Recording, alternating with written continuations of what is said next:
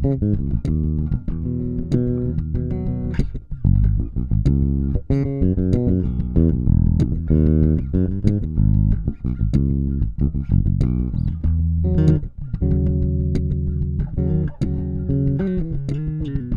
you don't always have to play 1-5-1 for a bass line every single time. You can actually stretch out and play and experiment with some other notes. So I wanted to create a real life scenario for you guys. I'm in the key of B major.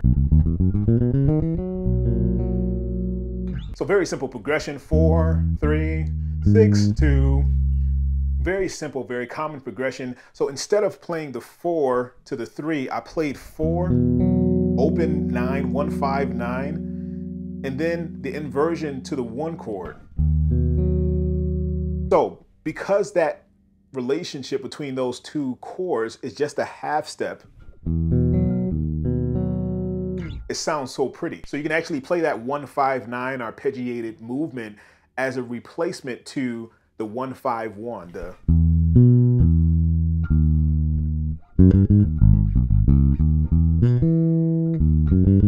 You can play 1-5-9. It gives it a little bit more flair, a little bit more, you know, just a little bit more interesting to play. So 1-5-9, it's just easy to make that movement. It's very, very subtle, but you'll be surprised how much of a difference it makes inside of your bass lines. So something simple like that. And also you can actually play that 1-5-9 and be safe to play it, because you can play that with all sorts of different voicing. So you can play it with a minor voicing, you can play it with a major voicing, or you can play it with a minor voicing as well. It still works because you have the 1, the 5, and the 9, which is technically the 2 if you lower the octave. So the 1, the 2, most times is going to remain the same in most chords. The 2 is rarely used in a chord anyway, so the 2 most times never changes. The 9 changes sometimes, but most times you'll have a 9, and in a minor 9 chord, in a major 9 chord, you actually change the 7th note instead of the 9th note. But if you haven't seen the chords course, I wouldn't expect you to know that. But if you want to see the chords course, I strongly suggest that you do.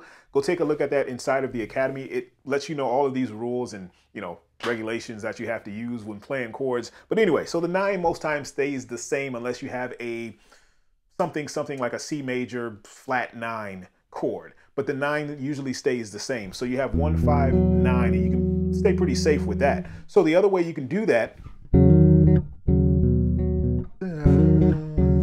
so it actually, that sounds so pretty with that major 9 to the inversion of the B major. So if you guys, on top of that, if you don't know what inversions are, I don't want to spend too much time on inversions. I'm playing the same exact chord, just the notes are split up in another chord. That's all it is. My root note is different. So I have a B flat, G flat, and an E flat. And then for the inversion, I have an E flat, B, and G flat here. So I'm using the same exact chord, it's just different root notes. Okay, so that was our quick inversion lesson. Anyway, let's get back to the topic at hand. That just sounds so beautiful. Let me add some, oh, wow. That wasn't it. Even though it sounded pretty cool. And there's so many things that you can do with those 2 different chords, and you can actually play the 3 chord instead of the inversion of the 1 chord when playing that. So I have E as my 4, and then my inversion of the 1 chord is there, or I can keep it 4-3, 4, and a minor 7 on top of that. You see that tension that holds down, down, down, down. Yeah, same exact thing, right? So now you might be asking, what does that have to do with the bass line? But when you're playing the bass line, it has everything to do with it. So when you're playing the bass line, you can actually utilize that 9 chord or that movement, the 1-5-9.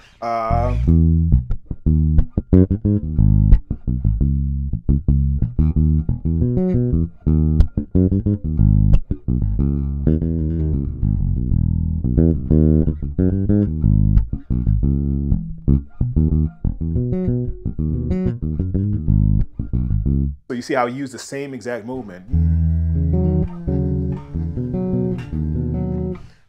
So many different possibilities as you can do. It depends on what the chord is being played on at the time, but you can be pretty safe playing the 1-5 and the 9. So just one little small little tip that I can give you guys in a real life situation when you're playing a groove like this. I've played grooves like this so many times before, even during this holiday season. If you're watching this during this time, it's Christmas Eve right now at this time, but it'll probably be like the 26th or the 27th when you see this. Anyway, it's the holiday season regardless.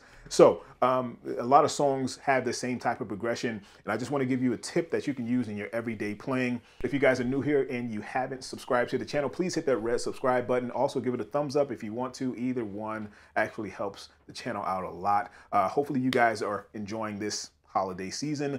If you have any questions or comments, please let me know below. Also, click the notification bell icon so you get notified of every single lesson we put up. There was not one that went out last week, and that was on me. Sorry about that. But every single week, lessons coming out.